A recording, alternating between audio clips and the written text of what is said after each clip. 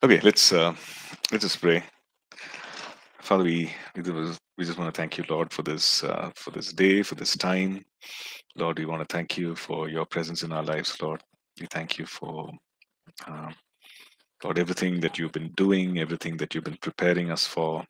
Uh, we thank you, Lord, every small thing, Lord, that you bring in, everything that you remove out of our lives, Lord. We thank you for this.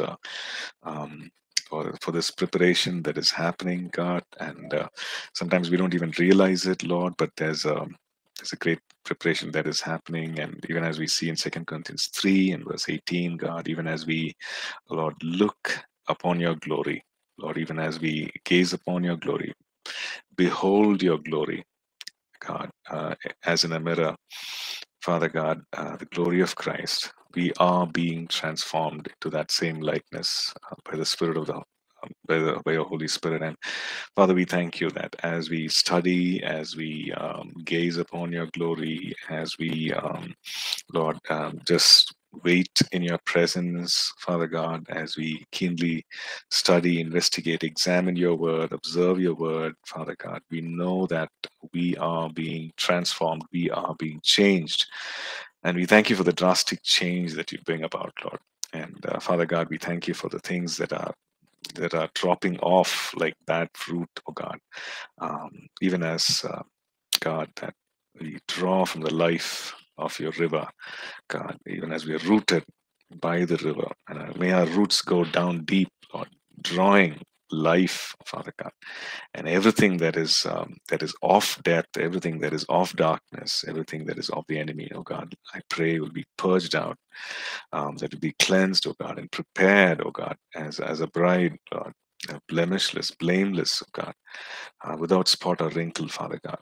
Yes, Master, may our lives, Lord, Lord, be pleasing to you, God. We thank you, Father God. We thank you. This time we just commit ourselves into your mighty hands. I commit this session into your mighty hands. We give you all the praise and all the glory. In Jesus' matchless name we pray. Amen. Amen. Okay. Um, right. A quick review of Felix's sermon, The Dew of Heaven. So Felix, very interesting, very different message. Always, like was sharing, we always heard about the rain, but this was very different, and about the dew, and some of the facts that you brought out. The distinct. The distinction or the differences between the rain, what the rain does, what the dew does. Very nice, very insightful.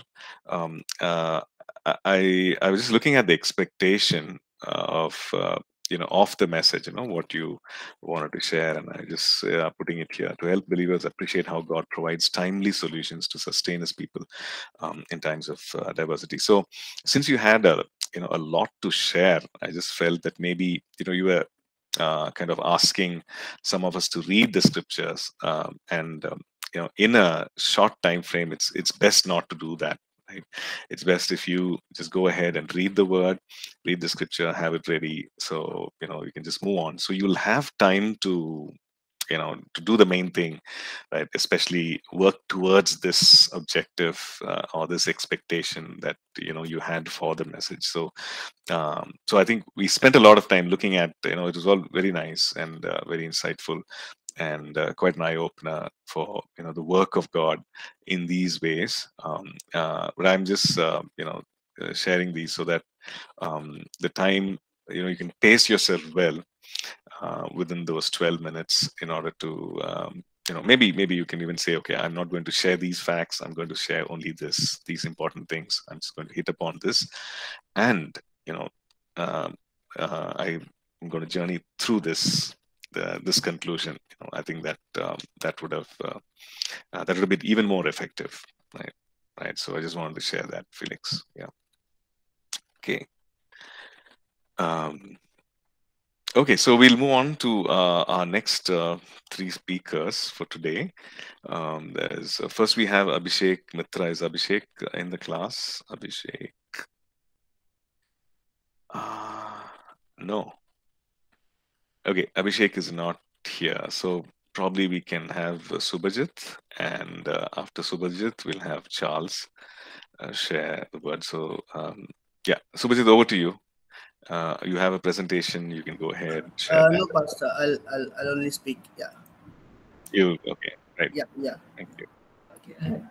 I forgot to make a presentation, so I have notes in my hand. So yeah, it's okay. Yeah, no worries, no problem at all. Okay. Thank you, Pastor, for this opportunity. My topic is the voice of His word. When we are asked about this, what about this session, about this assignment, the first thing came to my mind was the voice of His word, because this is something I have practiced for years and years and years in my personal life, and to be very honest, it's more real to me than the clothes I'm wearing. It's so real to me that I can deny myself, but not the voice of His word. So, what do you mean by the voice of His word? If you look at Psalm 103 and verse 20, I'll read it for us. Psalm 103 and verse 20. Yeah. So here we can see it's written, "Bless the Lord, O you His angels who excel in strength, who do His word, heeding the voice of His word." So my primary focus is to focus on this word. The last line says, "Heeding the voice of His word." So the angels of God, they excel in strength by doing His word. But what they hear the voice of His word. If you look at the Hebrew word for this word voice, it says kole, Kole, kole. It means to call aloud, a voice or sound or a proclamation. So this words occurs 506 times in the KJV version. So if we focus on this word, it not only says the word of God, it says the voice of His word. We know whatever we read from the word, this is the logos. This is the logos. That is the written word. But what we need to hear is the voice of His word. The logos manifesting itself to us. The logos becoming living to us. So we'll dive into that and we'll try to understand today how important it is and how we can hear the voice of His word. We all read the word of God, but the word of God must speak to us audibly for us to have insight, revelation, and go after it and accomplish God's given purpose. Hallelujah. So if you read about from Genesis chapter 3, verse 8 to 10, and also verse 17, I'll not read the scriptures, but we can read later. Here we see in Genesis chapter 3 that Adam heeded the voice of his wife, that is Eve, and we know it led to a tragedy. And also we have read in the account of Abraham that Abraham heeded the voice of his wife also, and uh, it also led into a different kind of tragedy, and that's why the contention is still there. But you see, there are some people whom we have read in the Bible who heeded the voice of the Lord, and they became a lot more successful in what they did. So the voice word, we have heard it in Hebrew. It's called kole. That means proclamation, call aloud, noise, a loud sound. Uh, if you see at John chapter 10, verse 1 to 5, we find the same word voice there. In Greek, it's called phone. So it also means a sound, the voice of the uttered word, something that has been uttered, that has been said, and we hear it. So, if we read Romans chapter 10 and verse 17, faith comes to hearing and hearing by the word of God. So that word is it's in Greek, it's called rhema. So what happens when we read the written word of God? The written word of God logos, when it becomes rhema, and when we hear the rhema in our heart audibly, spiritual heart, what it becomes, it is what we are hearing. We're hearing actually the voice of His word. We're hearing the phone, the kole, and the voice of that uttered word brings faith into our heart, and that moves mountains.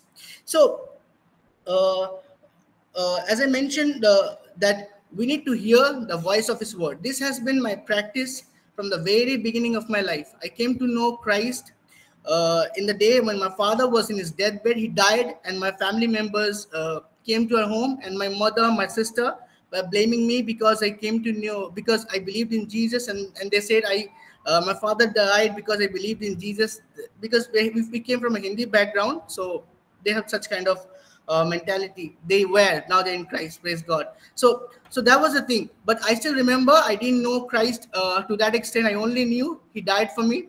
The day I should have rejected Him, I didn't know what happened. A peace came into my heart, and I took two steps backward in my room. I still had we used to have a red sofa, and I said in my heart, there was a lot of noise, chaos. A lot of people came to our house because our father died. I was only 17 years old then.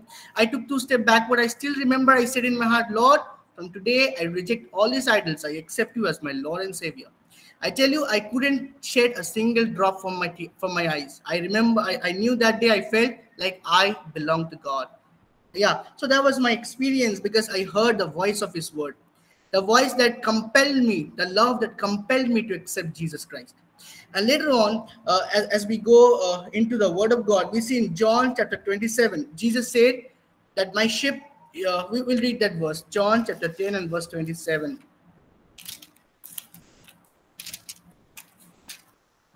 Yeah, I'll read it for us. It says that, my sheep hear my voice, and I know them, and they follow me. So the mark of a sheep is that they hear the voice of His word. See, it's interesting to note that the word used here is voice. So it says that the mark of a sheep is that he knows and hears the voice of his shepherd. We need to understand the voice of the words spoken by God Himself. Yeah, we need to understand the voice. We need to understand the logos must become rhema in our life. So according to this verse, in the world, we need to hear Jesus' voice. We have a lot of voice in this present world. We hear the voice of media. We hear the voice of politicians, the teachers, the deceivers. There are a lot of voice. We even hear the voice of our fellow believers who may speak negative things into our life. But we need to hear the voice of His word. A primary focus in life must be that every morning I must hear the voice of His word. Whenever I share with my people, God spoke this to me and I need to do that. Many believers, they criticize me. They say this can't happen. But I tell you, from the year 2014, I've been practicing two things: the presence of the Lord and the voice of His word. And I tell you, every morning, because it has been a long time, every morning when I sit to pray, I have always had this expectation, this great expectation in my heart that God will speak. That God will speak, and He has never failed me. He's such a faithful God. Yeah, whenever I walk in the road alone, I always think like this word comes to my mind when I think about God. What a mighty God we serve. Because He speaks. He's a living God. The logos becomes rhema in our life every day if we seek His word. Jesus has said, ask, seek, and knock. So we got to seek the word of God. We got to dive into the word and seek to hear the voice of His word. Hallelujah. So my last point should be, how can we hear God's voice? We can hear God's voice through various medium, but I tell you, we have seen in the Bible that previous generation, God spoke to prophets, because there was not fivefold ministry up then, but God spoke to prophets. God spoke to, in the New Testament, we see God speaking to various people. So if it can happen in the Old Testament, if it can happen in the first century, this can happen now even. We always think some people have gifts and that's why they hear the voice of God. But you see, we have our fathers, our mothers, our friends, our family. We hear the voice every day. Isn't God our Heavenly Father? Is not God our Lord? Will not our Lord speak to us if we allow Him to, if we believe that He speaks? So the first thing we must do in our life is to believe that, yes, God speaks. God speaks to our heart. And in my home, what I do at night time, I go into my balcony, I switch off every light, and I meditate in His word. I think about His word. I walk back and forth, and I think about His word, that what this could mean and what could that mean. And I simply talk to God, and I say, I tell you, at that very place, in that balcony, I receive various revelations, insights. I simply go write them down, and by God's grace, I'm allowed to lead a small house church of 12 people. So my sermons come from that place, and I go, I write them down, I preach in that place. So I just want to encourage all of you to please practice hearing the voice of God. God speaks, and God wants to speak to into all of our lives. If we begin to hear God's voice, confusion will go away. The enemy will not be able to inject his voice into our lives. The moment you begin to hear God's voice, the moment you begin to hear what the Lord wants to say to you in that particular situation, even these circumstances become negative, your mother speaks negative, even your family blames at you, you will know, I have heard from God, nothing can move me. And that's why Jesus says in the book of Mark, if you do not doubt but have faith in your heart, you will say to the mountain, go, and it will go to this, be drowned in the sea, and it will be done for you. So why this is not happening in our life? Because the logos is not becoming rhema in our life. We're not hearing the voice of his word. The moment we become the voice of his word, these logos will become rhema into our life, and this will move mountains of our life. God and our lives will be changed. So I pray, and I encourage every one of you. See, I picked this topic because I cannot deny this, that he speaks. It's so real to me. It's more real than even my family members, even that I'm alive, because God speaks. And I have this habit, like I come to God every morning, I worship him, and as I said to God, I say to God, Lord, here I am your servant, speak, O Master. And I simply wait in his presence. I tell you, miraculously, he'll speak to you, he'll show you visions. I have a habit, when I see vision, I say, God, you've shown me vision, but I need a proof of this from the word of God. And he is such a faithful Lord. So yeah, that was my message. I encourage you, please go ahead and please practice to hear the voice of his word. Thank you all of you. God bless. Amen. Thank you, Subhajit. Um, Thank you, Thanks for Pastor. that. Thank you for that encouragement, for that exhortation. Um, yeah. So blessed, so real. Uh, Wonderful. So that introduction about the voice of His Word, and then also going into the details of what is the voice of His Word. That was really good. And then explaining from the Greek and the Hebrew about the voice, and yeah, and also those biblical examples, as well as real life examples of hearing the voice. What you quoted from Genesis, Adam hearing the voice, and the wrong voice, and then Abraham also, and the consequences of that, but the consequences of listening to the voice of the Spirit. Wonderful. And of course, your personal testimony, and also the personal practices. I think that was very, very useful for all of us. And I didn't know that you were leading a home church. Got to know today, though we interact almost every day. Yeah, that was good. And also, yeah, that was so the what was explained very clearly. And also, the whole thing, the fact that it's a reality, I think, so passionately shared, that his voice is so real, that God speaks, and we can go with expectation. So you shared this thing, right? How do I hear? As you said, first step is to believe, to which means to put away all those notions that God cannot speak, or I'm not worthy of hearing His voice. To put that away. So, was there anything else? I was actually looking for the how. You still had about 2 more minutes, I think. So, anything more that you wanted to share, that you Yeah, the wound up? first thing is simply to believe that God speaks, and second Mm, thing is to practice in His presence. I mean, to stay in His presence and ask Him to speak to us, and also to meditate in His Word. Because when we meditate in His Word, like when we stay in His Word and continue with that passage, or with the mm. context, God will give us revelation, and His Uh-huh. revelation is the voice. Yeah, Right, right. So I think you shared that bit as your personal practice, right? yeah, Yeah, yeah. So if you kind of make it very clear, very, very clear, articulate that very clear, saying, okay, first of all, belief, expectation. Okay, so this is what you do, and secondly, stay in His presence. This is what I do, and third, meditate in His Word, and this is what I do. Whatever I hear, whatever I encounter supernaturally, I go back to the Word and check it out. So if you put it that way, that would have been even more effective. But yeah, really enjoyed. Thank you, Subhajit. Any other, if anyone else wants to share something, that's fine. I just see the comments here. Uh, Very fine. Okay.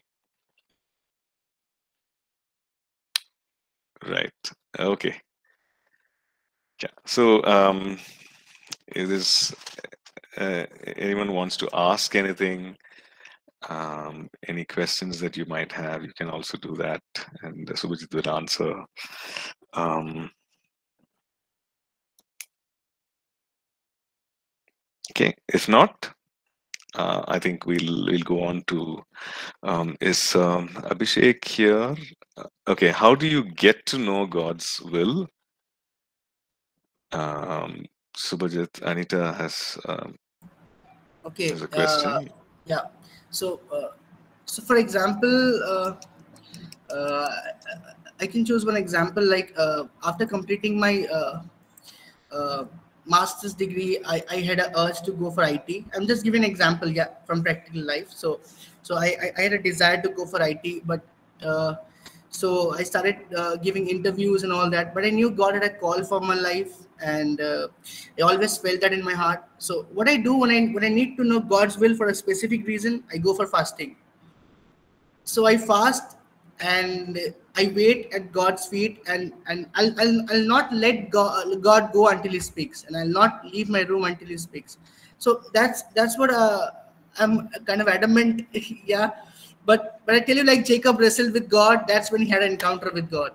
So we gotta wrestle, we gotta give our time, and this pleases the heart of the master. And he speaks out of his love. And when he speaks, doubt vanishes. So sometimes when he speaks, things are very tough, but that's how we can know God's will. It's completely biblical. It's completely biblical because waiting is something that we have seen previously. Uh, the prophets used to do. They used to wait at God's feet, and we know the Bible says Jesus is same yesterday, today, and forever. So that Jesus is still the same today. So if you wait, this delights the heart of the master, because Jesus says, God has said in his word in the book of Psalms, delight in the Lord and he shall give the desires of your heart. So when we wait in his presence, we are giving him our best, our time, or everything. It delights the master and the master speaks. So that's how I get to know his will, and I try to follow every time. Sometimes I fail. Yeah. Thank you, Subhajit. Right. Anyone else that you want to share? Okay. Okay. So, is Abhishek Mitra in class? No, not yet. Okay. So we'll move on to the next person, who is Charles. So Charles, you can go ahead and share. Is Charles here? Okay. Yeah, Charles, you are here. Go ahead, Charles. You can share.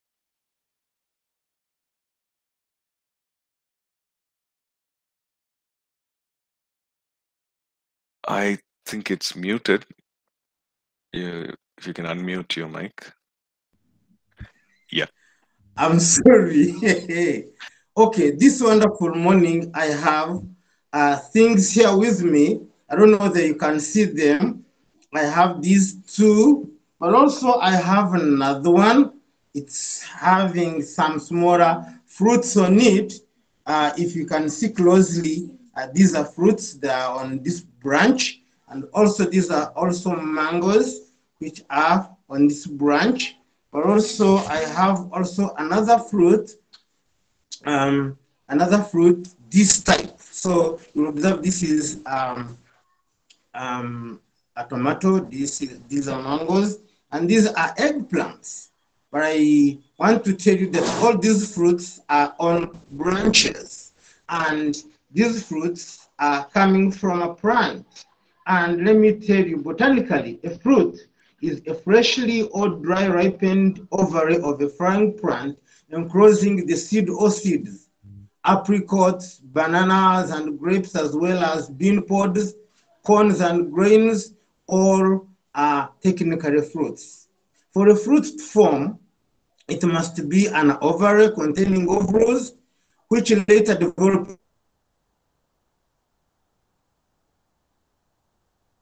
into seeds after fertilization.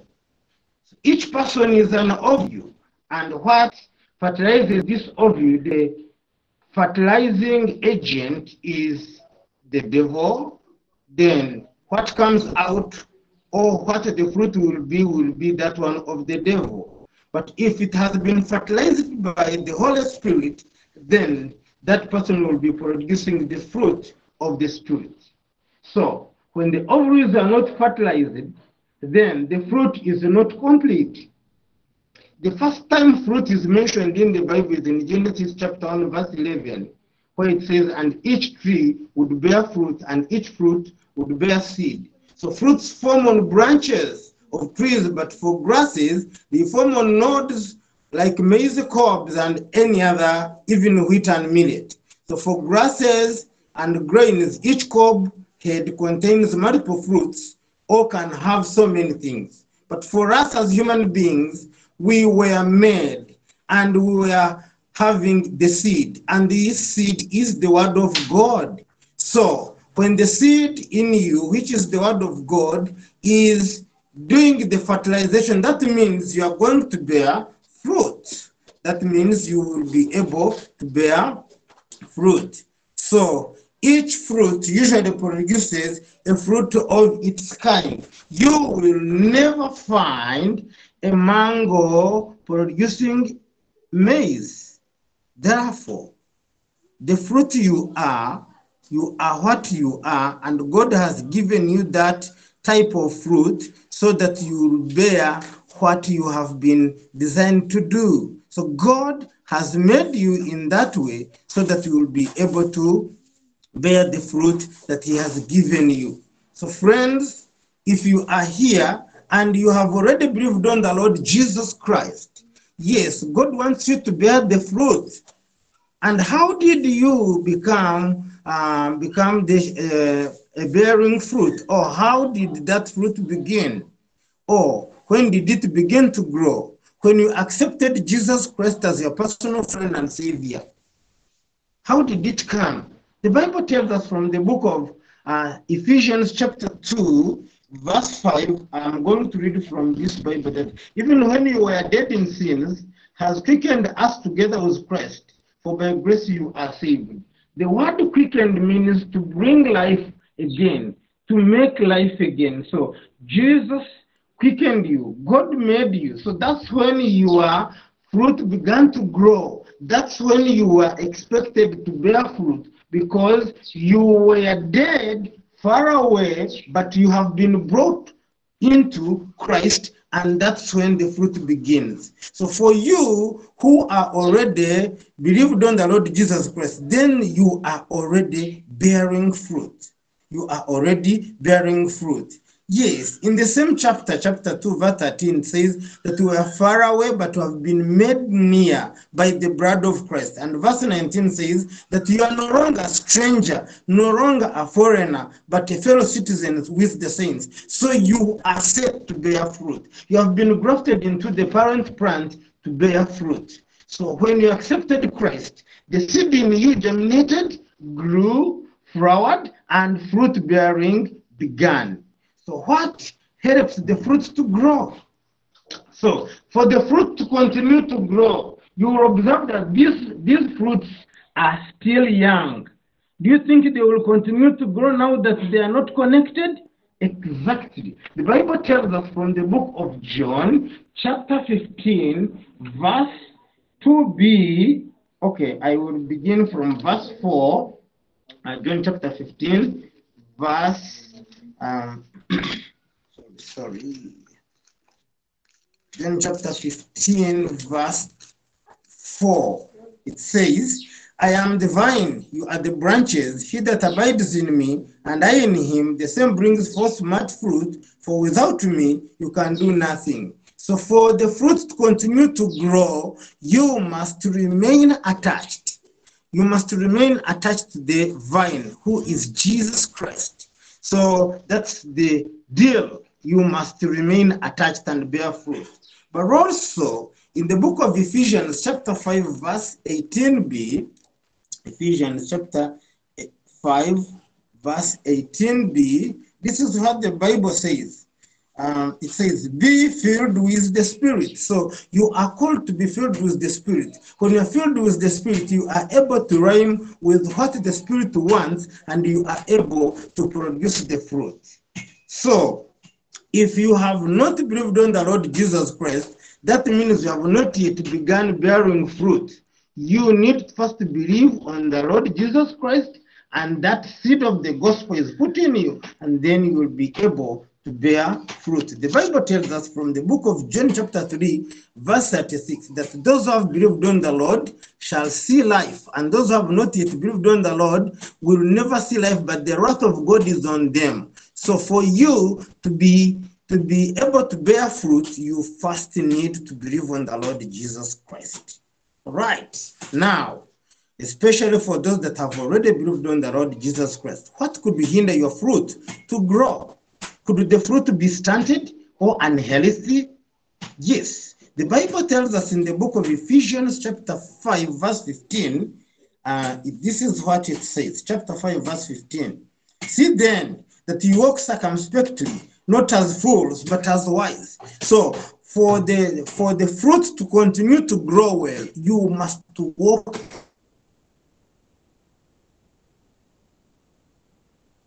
as wise. So when you are filled with the Spirit, then you are able to walk as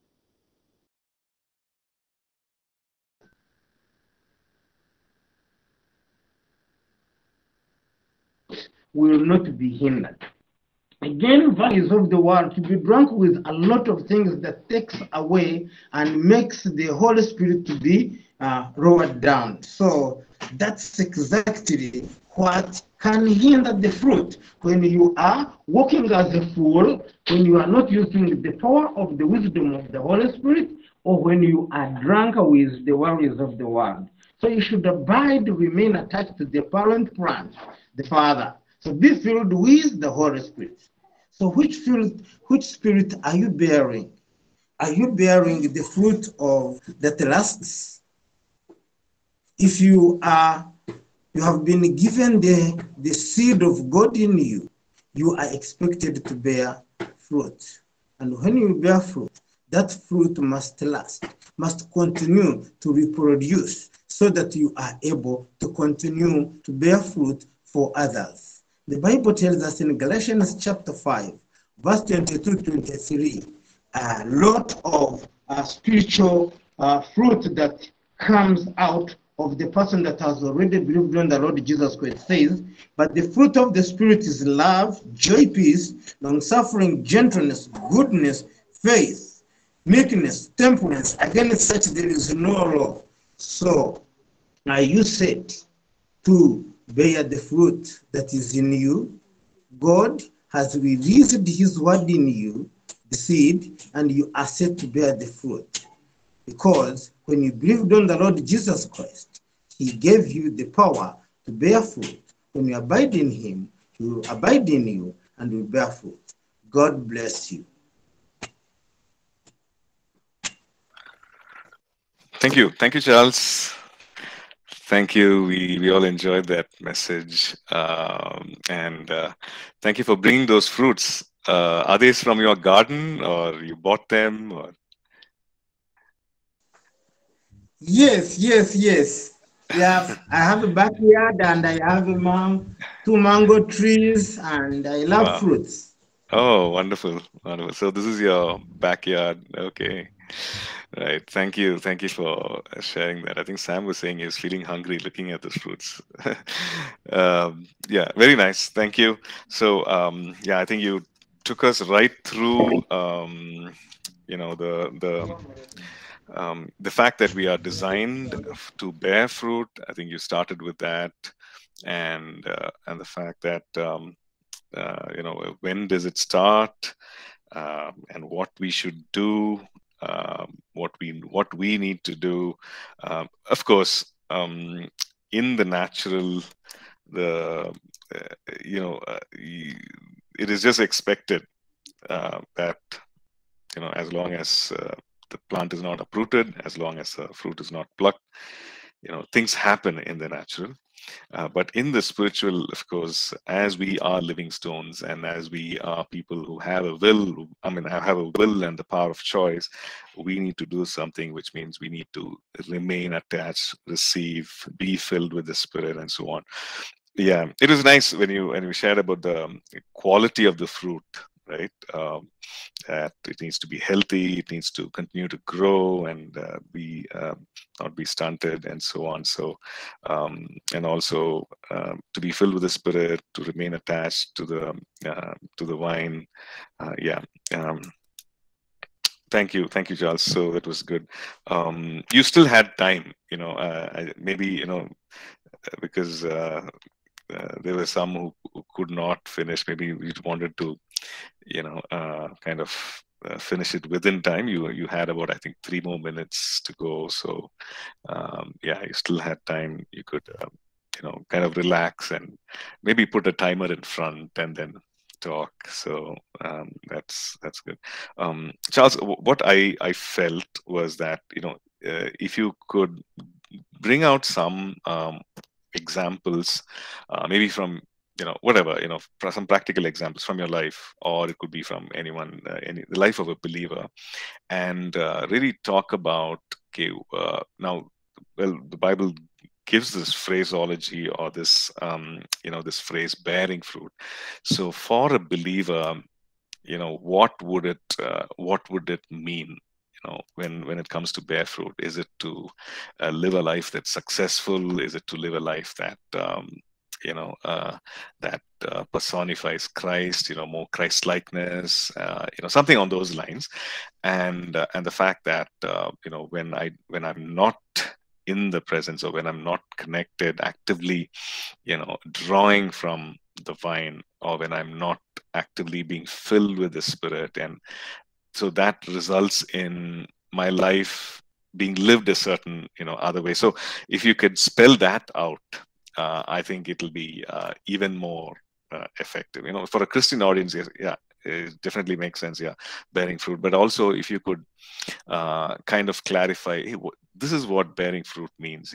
As a as a working professional, or as a minister of God, or as a student, or maybe you're a as a husband, as a wife, and so this is what bearing fruit means. So I think that would also help greatly. Yeah. Any other thoughts? So Charles, why did you choose bearing fruit? Why did you choose this topic?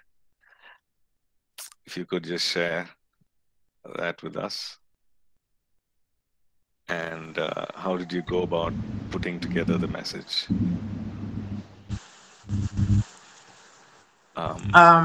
Yeah. What can I say? Yeah, sure. Go ahead. I chose this topic because I knew how I was before I met the Lord Jesus Christ, and in fact, one of the life example I wanted to give was the one of the reasons as to why it skipped me. My laptop could not work, so for the laptop I would be seeing the timer. So I switched to the phone, and when I switched to the phone to put in front so that I would get the video well, then the time could not be seen well. So that's why I did not use the 3 minutes. But one of the example of my life was like bearing fruit. I went to a shop and I ordered things, and then I told the person to write down the things that I have ordered and the money, and after some few minutes, I remembered that I needed to cancel some and increase others. And this person maintained the money that had been set, but the money was more. So I took the material. After 2 days, I checked on the paper. I found that I still had to pay more money. So I went and I talked to the person and I said, come on, it's like you asked for less money. And they said, really? I said, now you calculate again. So we calculated, and the money was more. And I found this one was really a fruit of the Spirit, because I would have said it's okay. That was their mistake. So that was the life example I wanted to give, that the Holy Spirit would encourage you, would convict you that if you don't do this good thing, then you have done wrong.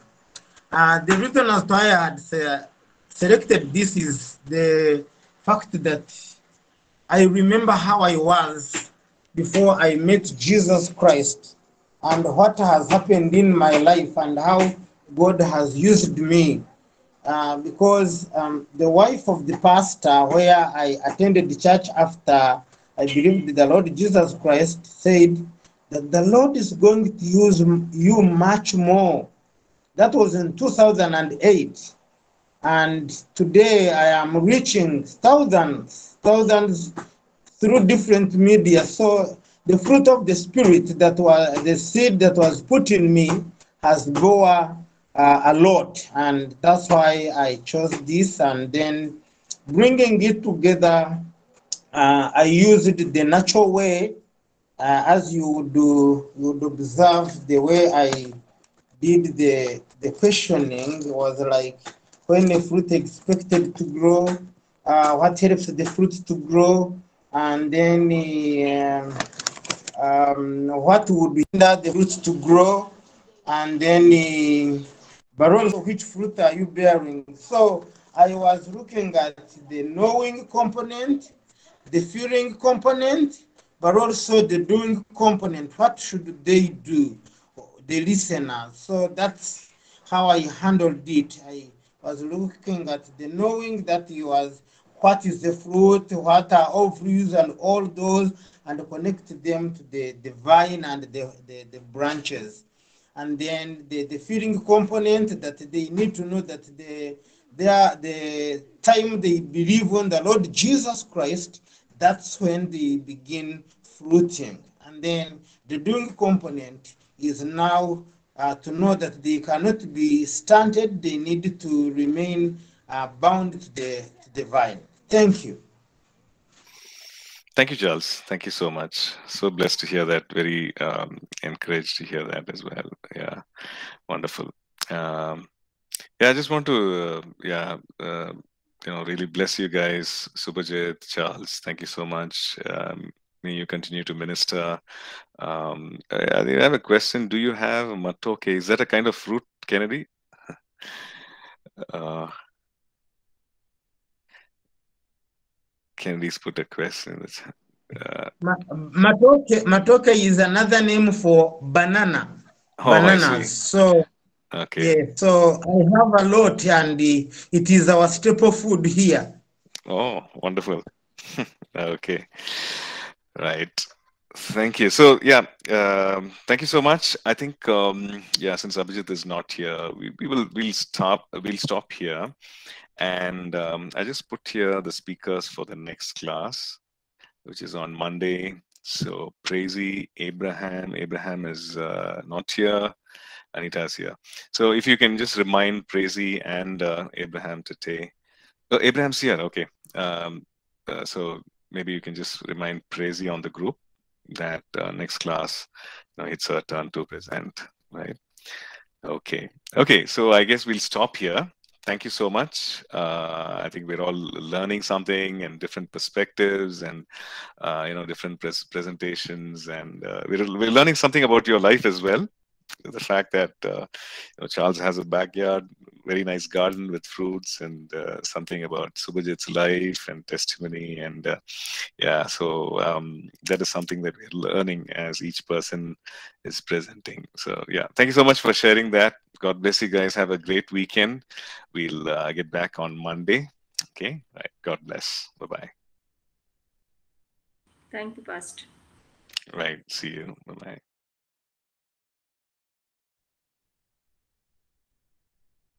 Thank you, Pastor. Thank you, Subhajit.